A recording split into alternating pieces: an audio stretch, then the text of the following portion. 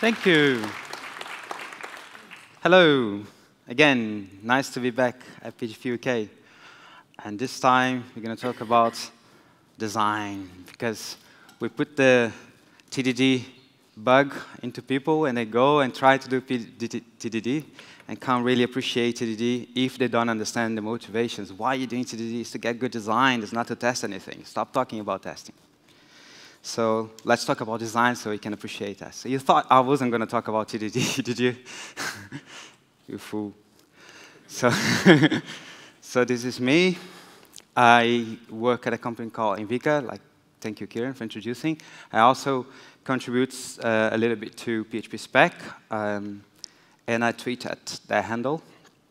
So feel free to talk on the webs, the internets, and things. So my talk today is about the motivations behind TDD, the design motivations, and understanding that some of the principles that would help us appreciate TDD. And I want to touch a little bit on the responsibility-driven process and how does that fit in with barely enough design or simplicity, and how does that fit in the whole agile thing, and why doing focus on responsibility you get simple design rather than more complex, obtuse things, and a bit of the evolution of thinking around that, but with some code. So don't despair, you're going to see some code. Yeah, so we start with the big picture. We tend to go to big design up front. Maybe not so much today. I don't think today when we're doing a project, we have many people doing entity relationship diagrams. Do you do entity relationship diagrams? Any of you? Still? Some of you? Okay. Entity relationship diagrams, and then once you have the entity, then you dump into some, automate some process, and you create some. There was something called Oracle Forms. Did any of you work with that? You remember that? You design the whole data model, and then dump, and then you have your application. They call it rapid application development. I call it rapid application disappointment. So why people do that? They think, oh, if you do the design properly in the beginning, you are safe, because later on things are going to get really difficult. So if you understand everything you need right from the beginning, you're safe. You know, it's hard to change things later. It's better to understand what you need now. So the developer with a waterfall bug infected, the project manager would come to him and say, hey, here's some specification for you. And he looked at that and say, well, you're not giving me the whole picture. I know tomorrow you're going to change your mind and going to give me something else. No, give me the whole picture. I want the entire spec. You're going to change your mind tomorrow. That's the waterfall developer. And the project manager, I don't know, we have to adapt quickly because the business, we have to strategical. No, I want the whole understanding. I don't want you to change my mind. I want to sit down and write my code. So give me, oh, look, there's a door. Look. Give me the whole picture. Give me the whole picture. So that's the waterfall mentality. We need to think about everything before developing. Otherwise, something is going to come up and haunt us later on. Oh, we didn't think about that, so we have to know everything before. We need to make sure we didn't miss anything. Something's going to get through the cracks, and we have to redo a lot of parts of our models. Yeah? Does that resonate? Do you remember hearing things like this? Yeah? Familiar with that? Okay. Why do you do big upfront design? This is just the way we work here, just shut up and do the way we work. There's many motivations why people do big design upfront. And what is the problem? It's like very organized way of working. You just think about everything, talk to people, let's get the model right, let's write our entity relationship diagram, beautiful, and then you can even create our active records for each of the tables, and then the application is basically done. You just need to write the controllers. It's very, very simple. Why not use it? Okay. And especially if you come from, if you were a procedural programmer before you were like an object-oriented programmer, you're very comfortable with that. It's very, very comfortable to work with. You have all the data available for you. All the classes full of getters and setters open to you. Say, come to me. All the data available to you. Get everywhere, set everywhere. They like that because they're familiar with global scope, right? Remember, when you're writing C programs and you have the main function, you can access all the structures from wherever you like. So that's good. That's I remember that. It's good. I can use the same thing with doctrine. I can just put getters everywhere, and I have the same procedural code. I don't need to worry about this whole thing that they're writing about. So they're very comfortable with that. Data-driven. It's good. But there are problems. You have this open objects, gets. I'm doing your O and put gets everywhere. Get this, get that, a little bit of this, a little bit of that. Let me get some for that, some of that. It's like there is no secrecy, no encapsulation. The object is telling you everything. You're macro-managing your objects. You need to know what the object has inside, and you decide for the object what he's going to do. That's very, very procedural, very, very old school. Yeah? Is there any problem with that? What? Okay, this is good, Marcello. What are you talking about? It's so convenient. And some people have thought about this. There are many old papers. This one is from 1988. People talked about these things before. This is not new. And this paper, they came with, they talked about the law of Demeter. Some of you familiar with the law of Demeter? I see there's some heads going like this. Yes, okay. So the law of Demeter is very simple, but this paper talks about it in a very complicated way. It goes like this. For all classes C and all methods M attached to C, objects with M send a message must be an instance of classes associated with the following classes: the argument classes of M or the instances variable classes of C. You can try to read. That's why people didn't understand the law of Demeter for 20 years or something, because they complicate it too much. Basically, what they mean is that this is obscene. That's what they mean. Why? It's obscene because it hurts a very fundamental principle of design, which is inappropriate intimacy. You wouldn't put your head inside of a lion, would you? The mouth of the lion? To see what is inside? That's what they're doing. They're putting their heads inside of the lion's mouth, Get this, get that. Inappropriate intimacy. You are so intimate with the object that you know how the object gets to the data, and inside of the data to get some behavior somewhere else. Okay? So what's the problem with that? The first thing is that it leads, if you have gets everywhere, the first thing is that you're going to use the gets. That's the problem.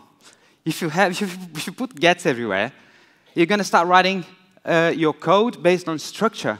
The naming of your methods is going to be all based on structure. You're going to forget completely about the domain methods and domain naming because you can just use the getters. That's the first problem. Second problem is fragility. If you want to change something on, for example, in the ignite method, if you want to change that, what's going to happen? Everywhere else where you have get this, get that, all that code that is all uncontrollable, it's not encapsulated, it's available. All that code is going to break. It's not localized. You have given a lot of people responsibility to deal with that. So now, if you change your mind about Ignite or how do you do Ignite, then you're going to have to change everywhere you use code like this. So it's fragility. It's called fragility. Also viscosity. Your project managers come to you and say, hey, can we do another sprint now? No, we need to do one sprint of refactoring. Do you know the sprint of refactoring? We have to stop everything now. It's a mess. And we have to clean everything. But it's because it's so hard to do the right thing. That's it's viscous. The code has become so viscous. You want to do test-driven development, you can. You cannot. You want to do you want to do dependency injection, you can't. Everything is very sticky. Everything's glued together because you're using this data access, direct data access. And disregard for encapsulation. You're not using even though you may have some methods based on the domain with good names and good interfaces, you're not using those interfaces because you can do directly. You can use the data directly. So you completely disregard encapsulation, object-oriented. You don't need any of that. Okay? So all the complicated the law of Demeter thing basically boils down to only talk to immediate friends. Don't go getting things. And you put the data where the behavior is. Okay? Minimize interactions between objects. So much easier. If you want that behavior to be there, that's where you access the behavior. Just bring the data there. Okay? Put the behavior and data together. There's another name for that. It appears in another paper around that time as well, which is tell, don't ask. That's the name of the principle. Put the data where the behavior is, and minimize interactions between objects. Okay? So this is basically, we're talking about things you can do to simplify the code. There is a concept that we've been touching upon from the beginning of the class, which is the enable of simplicity. What is it that enables simplicity? And what is the connection of simplicity and data-driven? Why data-driven make things so complex? So that the concept is the concept of encapsulation. This is Ron Jeffries. He's one of the signatories of the Agile Manifesto. He's also one of the founders of extreme programming. He was in the community for a long time. He's a long time programmer, C++ programmer. So on the Ward Cunningham wiki, he writes there on a simplicity, somewhere on a simplicity topic, he says, get it done in 10 minutes and move on. Save all this big sort implementation from when the gold owners decide the system is too slow. So get it done and do all the other ideas that you have later on when the sponsors of the project saying that this is needed. And then he doesn't end there. He says, encapsulation will save you. Encapsulation will save you. If you write your program with encapsulation in mind, then you can change later on. Then you have the choice to change things later on. It's not that you disregard the future. You have to write the code now, thinking, how can I write the code in a way that I can, in the future, improve and add other pluggable elements. Okay? This is possible because OO has in it a very fundamental principle, which is the principle of abstraction. When I first hear about abstraction, and in my head, when I hear abstraction, I'm thinking about this. This women, Picasso women, all broken down, and this for me, this is the thought that comes to my mind. Why is this considered beautiful? Why in art? They think it is something like this. I was puzzled for many years. Why? This is one of the biggest work of art of all time. Picasso. What is Picasso doing here that is so beautiful? Why abstraction is so beautiful? If you look at the dictionary, there's something really nice in a definition of abstraction that really strikes a bell inside of me. Abstraction is a freedom from full representation. You're free. You don't have to represent the whole thing. You're free. The project manager come to you and say, I want you to print me a report in XML. You don't have to create a report in XML. You have to create a report. You're free. It's free. You just create a report. Free. And then you attach an XML implementation. Because you're using abstraction. Abstraction enable encapsulation. Abstraction enable composition. Abstraction enable polymorphism. Without abstraction, you have nothing of this. So it's really powerful. An extra interface is not more complication. It's less complication. It would allow you to change your mind. That's amazing. It's a very strong principle. Very nice. So for example, let's get an example here. So I'm rewriting PHP unit, for example. Everyone familiar with PHP units? It's a testing framework. There are others, but this is one. So I'm rewriting it. So this is my first implementation. Simple. I have test runner, and I'm attaching to the runner the formatter, which is just going to print a dot if the test passes, and it's going to print an F if the test fails. That make sense? So you pass the test to the run method, runs the method. If it catches an exception, then marks fails. If it doesn't, then it marks pass. Yeah, straightforward. So I'm doing everything right here, aren't I? I'm doing the dependency injection. My code looks beautiful. Object-oriented. Yeah? No flaws. What's wrong with this code? It's perfect. I'm using exceptions. I'm going, oh, whoa, it's nice. Okay? But in this case, my customers are, the developers who are going to use the code. The customers, they know everything. They know everything. Uncle Bob said that all the customers, every night they go together in this conference room, and they talk with their evil little minds, and they talk about the things that you did in your code that is going to break in the future. And they come tomorrow and ask for that feature that you can't implement. They know. They know what you cannot change in your code, and they can come tomorrow and ask you to change exactly that part of your code. They know. So in this case, I have a special customer, and he comes to me and say, I want another formatter. And I look at my code is, I had coded the progress formatter as a dependency. What am I going to do now? What am I going to do now? I know. I just extend the progress formatter.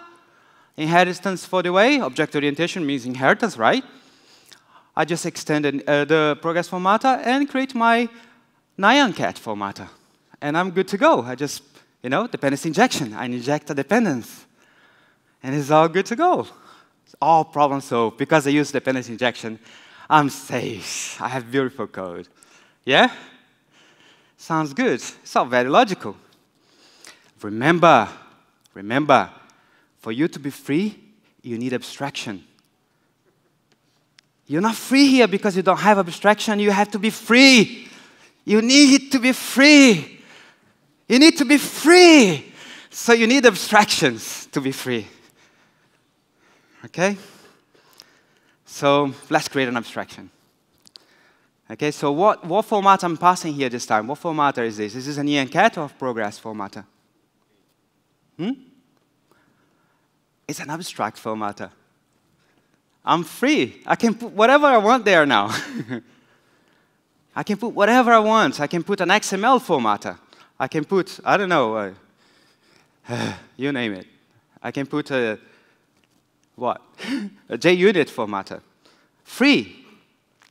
So that's why abstraction is important. That's why we need it there. And we need it there for encapsulation, from composition, from all the kind of things. When do we abstract? Do we abstract everywhere now? Marcello said abstraction is good, so all my classes are going to implement an interface. Is that right? No.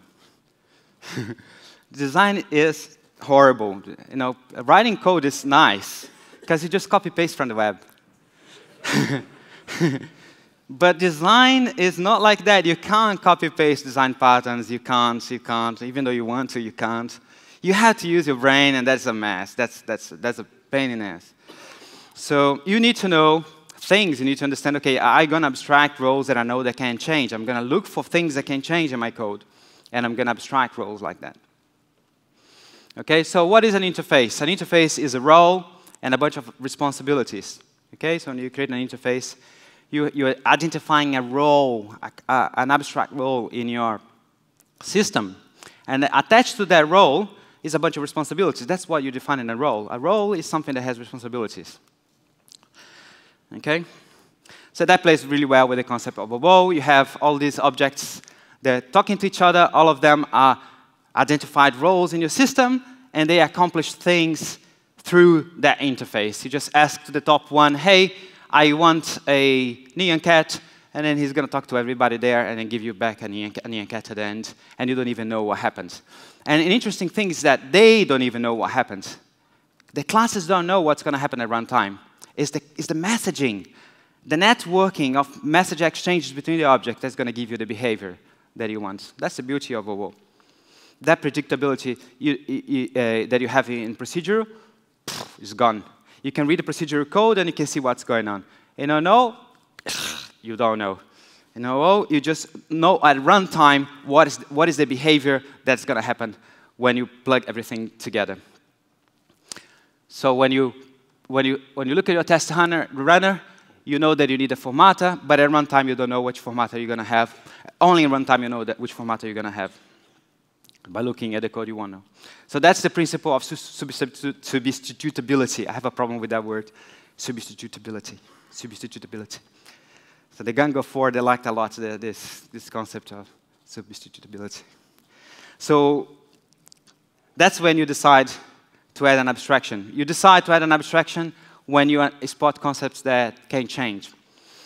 But you have to make decisions. You have to make decisions in the code. And sometimes you have to think about, should I do this now? Should I do this later? And that's very tough. That's one of the things that you get used to when you get used to design. It's a very nice concept by Preston Smith when he talks about decide later. Make the commitment at the last responsible moment. Okay, that's very, very important for simplicity. If you don't need to decide now, don't decide now. Decide at the last responsible moment. That doesn't mean that you ignore things that you know is going to come in at the end of the sprint. And if you know it's going to come at the end of the sprint, and now is the last responsible moment, then what are you going to do? Now you're going to add abstraction. At the last responsible moment. You can start with a concrete implementation, and as soon as it becomes a problem, or you foresee the problem, then you can amend the design. So, but you need to think about these things when you're plugging things together. You have to, that's what design is. Design is design so that you can commit later, so that your architecture is free. Okay, so the freedom, the agility, these things come from the agile community. This gives you agility.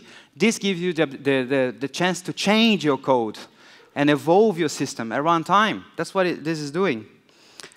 Okay, so there's also the fabric OO. There are the elements of OO. When you look at the things that you build in your system, you're going to have two main concepts. I like this idea. It's from the Growing Object-Oriented Guided by Test book. If you haven't read this book, I recommend you have a look. It's a very good book.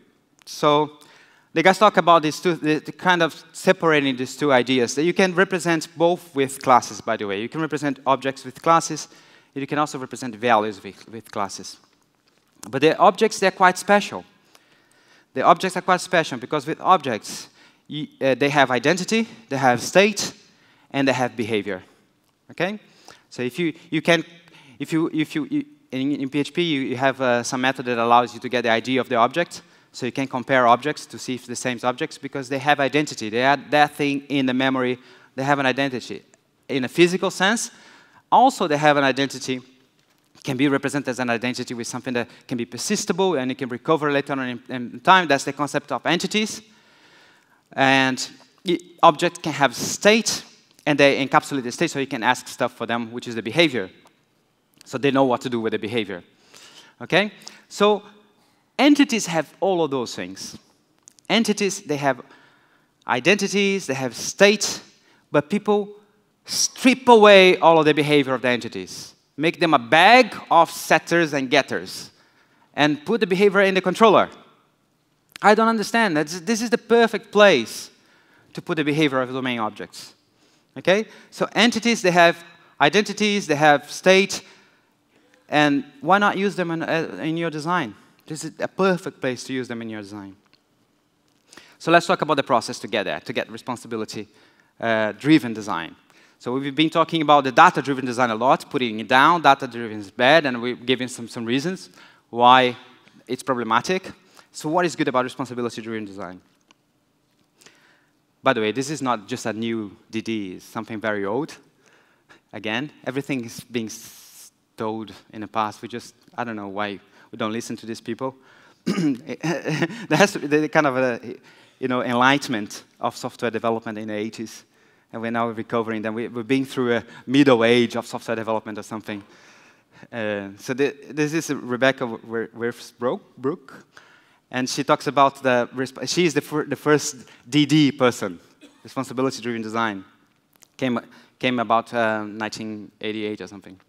So she says that right in the beginning of the paper, the full benefit of a bowl can only be realized if encapsulation is maximized during the design process. So you have to think of encapsulation when you're designing your objects. Okay, so, and Ward Cunningham, don't talk to me if you don't know Ward. No, seriously, if you don't know this guy, you have to go back and read everything about Ward Cunningham. He is the godfather of everything we know. The guy who, behind the design patterns, extreme programming, test-driven development, everything that you think someone else did, he did it. So he created he had to train some people in object-oriented programming, and his students were all like coming from procedural school. So he found a way of training them into object-oriented programming. And this is the CRC cards. Yeah, have you used CRC cards? Oh, good, good. Mostly Vika hands, but some other guys also. Cool. So CRC cards are very, very good if you are learning to do responsibility-driven design. Once you do CRC cards for a while, you can ditch them. You can just use tests. This is to help you think the responsibility-driven way. Okay? So what is the process? You identify scenarios, think about the scenarios, think about use cases, just the same way you do in your normal process. That doesn't change. Okay? Once you understand what you have to do, what you're listening for in this case is not names and adjectives and kind of modeling the real world thing. You're listening to behaviors. What is it that my system has to do? That's what your antennas are on. My system has to do this. This is the behavior. So identify scenarios and start writing down responsibilities. Someone is writing down all the responsibilities on a board. I have to do this, I have to do this, I have to do this. You don't have to do this for the whole system. You do this for the bit of the system that you're working on that sprint. Okay? It's not big design up front.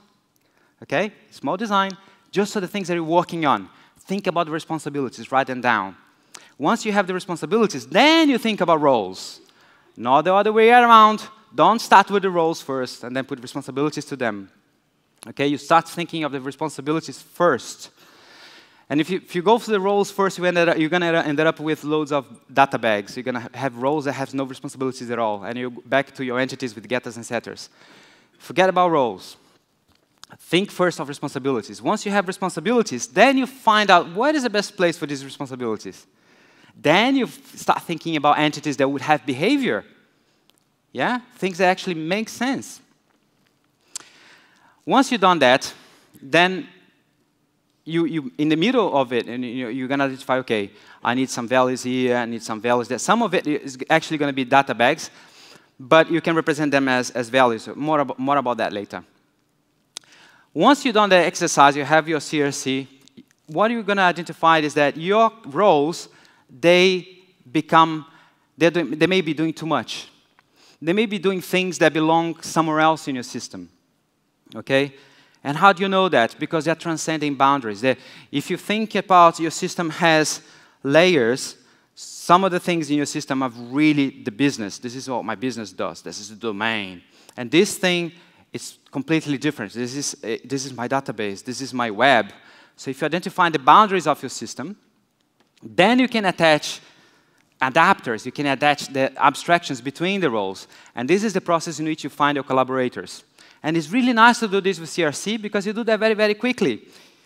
So you get a whiteboard. If you don't have a whiteboard, get a whiteboard.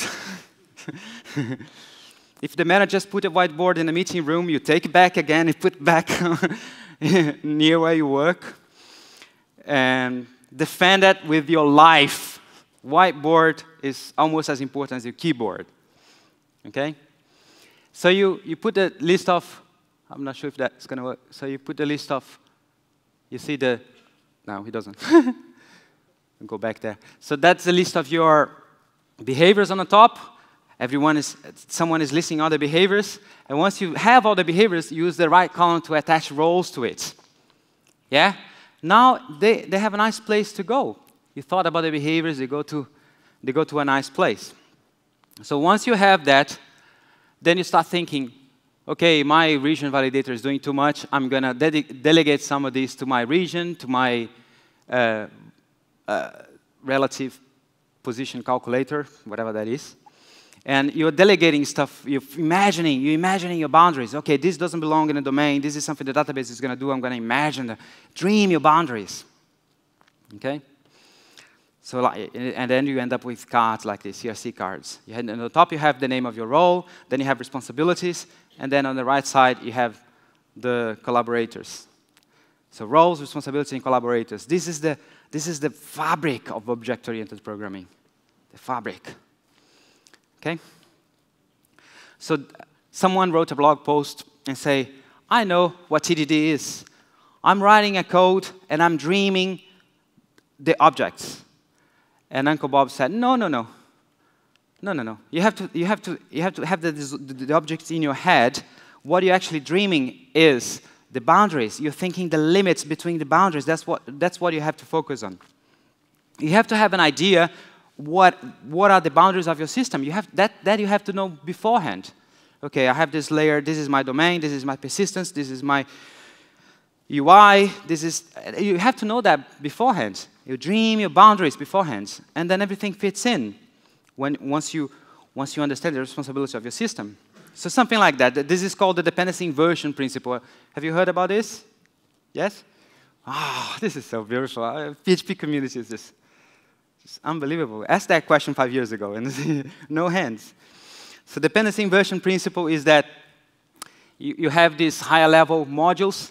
They cannot depend directly on the lower level implementations. Okay? If they are in a lower level layer, they don't depend directly on them. They will depend on an abstraction. Yeah? And the lower level module will implement the abstraction. So that's how they talk together. Okay? So basically, your controller will depend on a repository interface, not in a doctrine interface or anything. And then the lower level will implement that. Okay? Are you desperate to see code on? Yeah? Okay. This is some code. So here you have a service that it looks to find out what is the competency dictionary of a certain learner.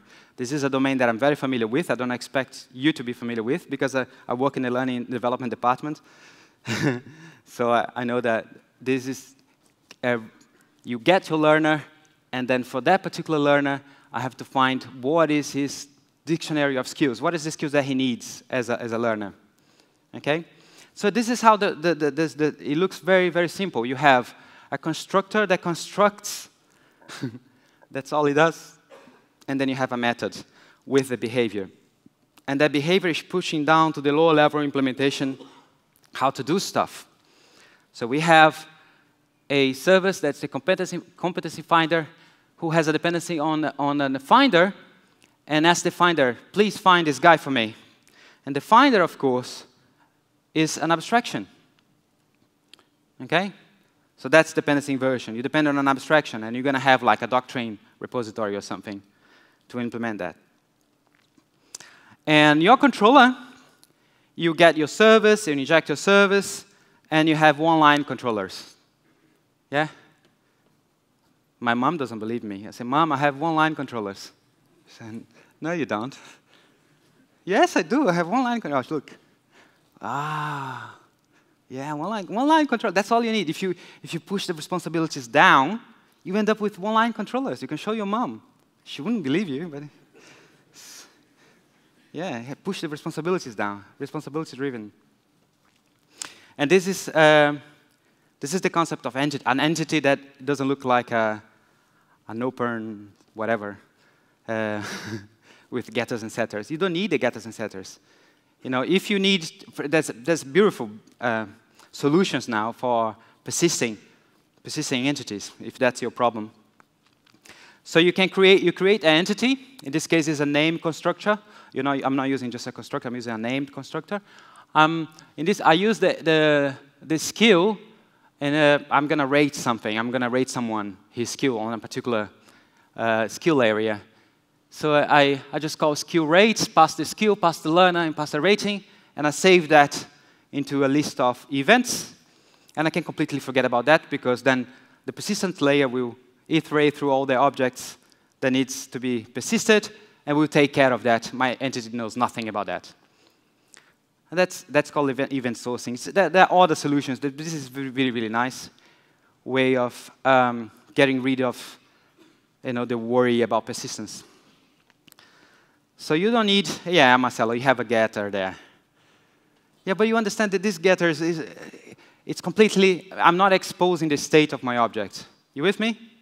I'm not exposing the state of my object. I'm allowing the persistence layer to persist my object, and that's really one of the responsibilities of my entity anyway. Okay? And you thought you're going to go without TDD. No, TDD. Then I'll let you go. So, where does TDD fit in all of this? So once you do CRC for some time, you appreciate what the process is to create responsibilities, to create nice interfaces, to push down the responsibility of your objects, to tell how objects communicate with each other. This is what TDD is about, okay? And if you do this for a while, then you can appreciate it. Okay, so what are you going to do? You're going to use scenarios and examples to build your domains. So anyone already using something similar?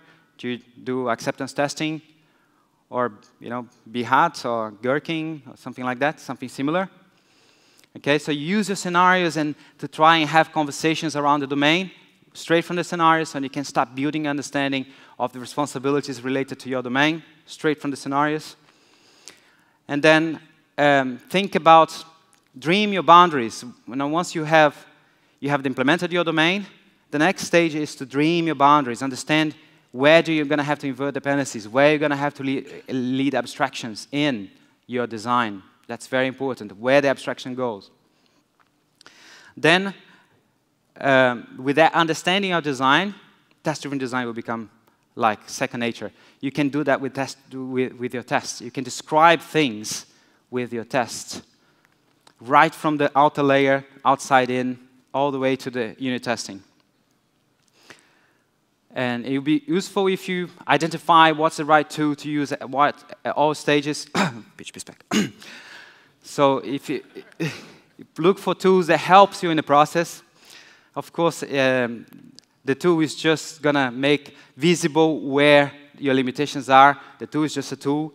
But look for tools that can help you in the process. And so in conclusion, what we talked about. We talked about the motivators behind design, and the distinction between data-driven and responsibility-driven design, and why data-driven design actually takes you to more complex code. Even if you're not doing entity relationship diagrams anymore, you're still doing big design up front if you're using open entities and getters everywhere. And then we talked about the principles of simplicity, and when to decide things, when you have to defer decisions, and when you have to make decisions, and why you make decisions, such as adding an abstraction. And then we talked about how do you go about then implementing a domain using the responsibility-driven approach. We talked about the CSC cards. It's an approach that you can use to do that. And then link that back to TDD. What's going to happen is that once you have the CSC cards, you can see, wow, I could have done that with my tests. And then your understanding is going to fit in with TDD. And then next time, you're not even going to need the CSC cards, hopefully. So this is me. I am Marcello. I work for Invica. I think I said that before. I do some stuff with PHP spec, and that's me on Twitter.